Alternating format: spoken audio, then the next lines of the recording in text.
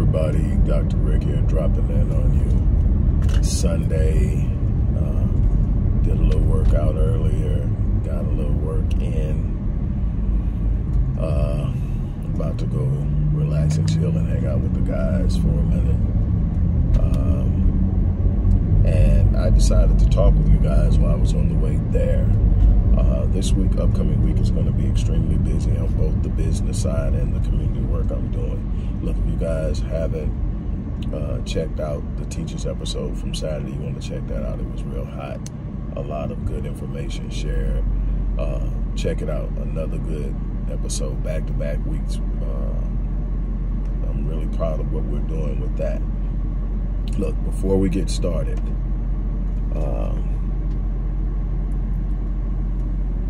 you need to remember that we are in the middle of a fundraiser. We are behind. What I would like to do this coming week is I would like to hit the mark of $10,000. On one side, to some people that sounds like a lot. When you understand how much goes in doing this work, you understand it's not a lot at all. But it definitely would be a way of supplementing a lot of things that are being done here. So we really, really do need you to show some love and support. Push it, share it. The link is going to be in the description box. Inquiries, people who are in need of services, reach out, all of that. And I want to delve into something that is a follow-up to a video I did earlier in the week, and the video was based on the importance of socialization and the difference between general socialization and racial socialization. And before I tap back into that just for a second, look, I am a person that has spent over 30 years in academic scientific study of the things that I talk about. I am a person who reads on average about 100, 510 books a year. Yes, with everything else I do, that is what I do. I wrote on average about 2 books a week. That's in addition to everything else I'm reading and I'm studying. I do that because I understand I don't know everything. I do that because I have a desire to know. I don't have a desire to know to talk about what I know and make myself feel like I know more than everybody. I study to find solutions, and I have year after year presented solutions. I have given it everything I have, and still, anybody who has followed me for a long time know that when I make when I discover that I've said something in error, I have no problem coming back and apologizing. I have no problem accepting critiques. I have no problem with people challenging my position. Here's the thing that I am going to ask of someone who wants to challenge my position. If you're telling me that I'm wrong on something, if you're telling me something that I'm doing, it will never work, I am going to sit up and say, okay, you have the stage. Now tell me what evidence you have that what you're saying about me is accurate. If it doesn't work, show me how it doesn't work. Show me why it will never work. Show me what should be done. And more importantly, if you're going to come up to somebody who has put 30 years in the game to sit up and provide solutions for people he loves and has done it tirelessly, has done it during loss and disappointment and everything else that I've committed myself to, if you're going to show up and do that, at least come with a solution. And if I ask you 3 different times to produce a solution and you dance around that, we don't even need to be on the same platform discussing it, debating it. We're not in a position where you can debate me. If you haven't put in the work, you can't debate me. You can't challenge me. It's not that I am never wrong. It's that when you come to me, that's the way you come to somebody who has put in the work. And the thing is, when it comes to racial socialization, and it is absolutely necessary for all black children, but especially important for black boys. For the last 20 years, I've been doing research on African-American adolescent and young adult male violence. I've told you about this. I discovered 5 of the primary influences. I also found that the most prevalent positive influence on it is racial socialization. But I also, in studying racial socialization, discovered not only do we reduce the risk of these young boys being violent towards one another, towards our daughters, towards their own moms and family members, but we also reduce the risk of them dropping out of school. We also reduce the risk of them becoming incarcerated. We increase the risk of them becoming financially responsible. We increase the risk of them being more engaged in their children's lives. We increase the risk, we increase the chance of them becoming more involved in their children's lives, and we also increase the possibility of them becoming business owners.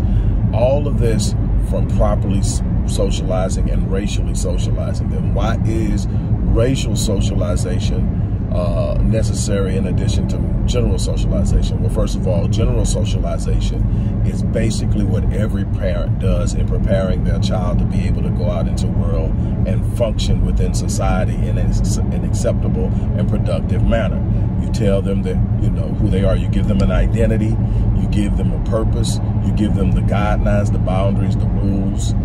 You give them all of that, and you tell them how important, how exceptional they are. You build their self-esteem by building their self-image, their self-concept.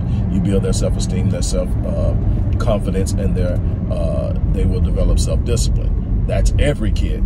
The reason that you have to racially socialize black kids, especially black boys, is because the moment they walk from underneath your cover, the moment they walk from underneath your protection, they're immediately exposed to mechanisms, people, systems, institutions that will diametrically oppose everything you told them and look to undo it. It will present to them inferiority complexes, intellectual, physiological, systematic inferiority complexes. It will introduce to them Eurocentric ideas of what's beautiful and challenge their notion that they're beautiful, that they're absolutely wonderful, that they're gorgeous, that they're remarkable. It will present to them in every way possible and at every turn and every corner that they don't fit in, they're not accepted, and they don't measure up. And so when you racially socialize them, you do that in a manner where you introduce them to the power of their identity as it is anchored in their race, so that they understand that their race is not a death sentence, that their race is not a negative, that they understand that there's actually power in their blackness, that there is actually giftedness in their blackness, that there's absolutely nothing wrong with them being black. It is immensely important that this is done. This isn't something that Rick made up. This isn't something Dr. Rick made up. This isn't something I went out and just decided, hey, this would be a good idea to sit up and push for the next 20 years. No. The people whose shoulders I stand on now are some of the greatest black minds in psychology in recent history. Dr. Naeem Albar, Dr. Amos Wilson, Dr.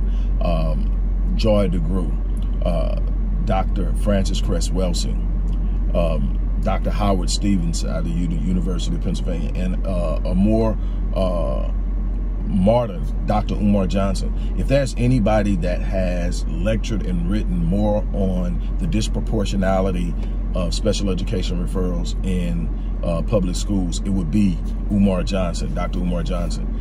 Than me, it would be Umar Johnson. That's how hard I've been going into paint. That I've written, I've lectured. It's in my books, it's in papers. I'm trying to tell you that our children aren't protected. I'm trying to tell you that there's a way to insulate them. There's a way to protect them so that they not only go out into this world that's inherently hostile towards them and compete, but they can win. They can consistently position themselves to build and gain power. We won't close the wealth gap talking about group economics to people who can't understand it. We'll close the wealth gap by teaching the next generation the importance of group economics as an automatic, inherent idea. They will grow up thinking that's simply what they do because they were properly socialized. They were racially socialized to understand the importance of unification within our race and why this individualized mindset that we function on now, to where everybody's for themselves, everybody is against everybody else, and everything in between. They'll understand that that's not how we're going to get it done. The greatest force we have is our unification. The greatest force we have is to operate in a tight-knit, systematic approach. We need to develop codes of conduct. We need to develop codes of conduct, protocols. Instead of reacting to everything, we need to have protocols. When this happens, this is what you do. When you see this happen, this is what you do. When a police officer does this, is what you do. When something happens like this, when a politician does this, this is what you do. Instead of saying, oh my God, and everybody's got picket signs, everybody's riding and nothing's getting done, but stuff being torn up and burned down, but nobody cares because you haven't executed power. Matter of fact, the one thing that when a 3-year-old throws a temper tantrum, what they're executing is they don't have any power. So the way they express themselves is by falling out, by throwing up, but just by having a tantrum because they can't execute power. The more they get to where they can do things for themselves, the more autonomous they become, the less they throw tantrums. Why? Because they found out a lot of stuff they can do themselves. Same thing. When you sit up and you throw temper tantrums, you keep tearing up stuff, all you do is send them the message that you still don't know how powerful you are, that you still don't know what you're capable of. And what we have to do is understand that there are some that it's going to be harder to reach, and while we're trying to reach them, we're losing ground. So how do? We need to protect and insulate the next generation. If everybody keeps saying it's too late, well then what are we going to do? Is we're going to sit back and say, okay, it's too late, so we're not going to even do nothing for the next generation either.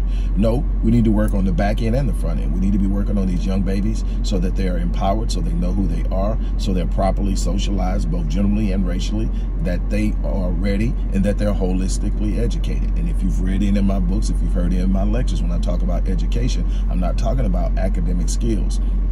Academic skills is a part of it, but academic skills does not come close to holistic education. The first step in holistic education is socialization. It is the establishment of an identity that they have within themselves, that they are sure of, that provides them with the confidence in themselves so they can go out into that world and do whatever it is they need to do. If they don't know how to do it, they can learn it. If it doesn't exist, they can create it. That's the first thing that you have to do, is you have to holistically educate them. After you have holistically educated them, then you can move off into different forms of empowerment based off capacity, based off gifting, based off history. They need to know who they are. They need to know who they are separate from white people. They need to know who they are in line with white people. They need to know that they're not inferior. They need to know that they're exceptional, that they're extraordinary, that they're phenomenal, that they are capable of doing remarkable things in this world, even when people are trying to stop them.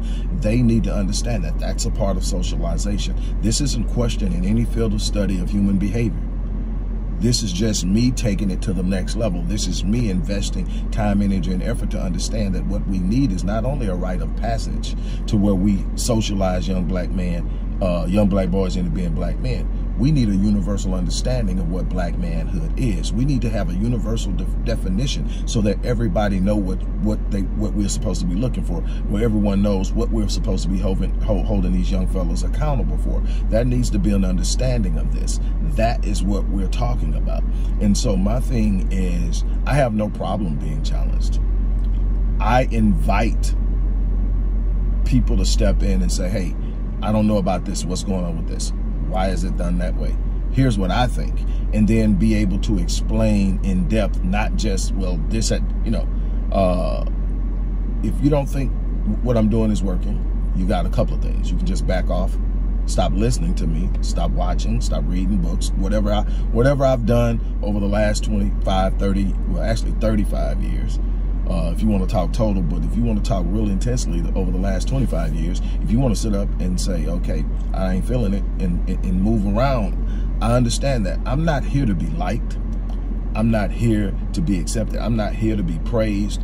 Now, don't get me wrong. When someone tells me, hey, what you did was this. When someone tells me, hey, during this time when I was at this point in my life and I heard your videos, you lifted me, all of that, I'm not telling you that, you know, it doesn't feel good, and I'm not honored when someone says something nice about who I am and what I do. Always good to be affirmed, but that's not why I'm here. I'm here to be a force. I'm here to help. I'm here also knowing I don't know everything. So when someone says something, I take it. But if you're going to come challenge me, I've put thousands upon thousands upon thousands of hours of research, literally scientific research, real research into understanding this. I have been on the phone. I have been through emails with all of the people that I just mentioned, except Dr. Amos Wilson. At some point, asking for their guidance, let me mention Dr. Claude Anderson. Although he's not in the vein of psychology, he's in the vein of education, and he's definitely in the vein of understanding economics. And he played a major role in the development of our page on the Odyssey Project that deals with the blueprint. And I listen, and I'm open, because I don't know everything. I wake up every day understanding I don't know everything, but I wake up knowing that I'm going to learn something today. And so my thing is, if you're going to challenge me, just make sure you come with information and responsiveness to what I'm going to ask you after you challenge me. That's all. That's all. You know, don't tell me it doesn't work and you don't have an alternative. Don't tell me it doesn't work and you can't walk me through the steps of why it doesn't work. Just because you can't see it and don't feel it. Hell, black people don't participate in any grand scheme of wealth building doesn't mean wealth building doesn't work. Now, there's definitely a uniqueness in our approach to doing it, because they have things in place to stop us from doing it at the level in the same way they do it, but it's still there. It's being proven every day. There are a group of us, we're out there, and we are doing some things, and obviously again, you learn how to move in the shadows. But it can be done. So just like that can be done, even though nobody's participating and moving in it, so can this. The thing is, the quicker we get involved in it, the more we support it, the more powerful it becomes, the more impactful we become, and the better the next generation. We're looking at the first generation ever in the history of the U.S. where we're actually going to be leaving this generation in a worse situation than we found it, because we have done just that horrible of a job. And that's on a general level, but also definitely in the black community. We have to do a better job. Again, we're pushing to raise $10,000 this week. The information to support what we do is in the description box. You can either do it through our Cash App account, or you can do it through our primary donation link. It's in there. Again, I'm always open to conversation. But if you're going to debate me, you better have put in your work. If you're going to challenge me, you better have put in your work. Most of the time, I'm not even going to respond to it, because it's so off base, and it tells. Here's something I'm going to leave you with. Most people don't realize that when you start talking, you reveal a lot. The old folks used to say it's better to be assumed a fool than to open your mouth and remove all doubt. What does it mean? There are times when you start talking, anybody that actually has an understanding of what you're talking about knows you don't, just by what you say. And the more you talk, the more you reveal you don't know. It's okay not to know, but when you want to sit up and you want to get in the field and pretend you know, just be careful when you start talking that there's nobody around you that knows. On that note, look, I'm out of here. Again, we need your support. The link is in the description box. I'm out of here. You guys have an unbelievable day.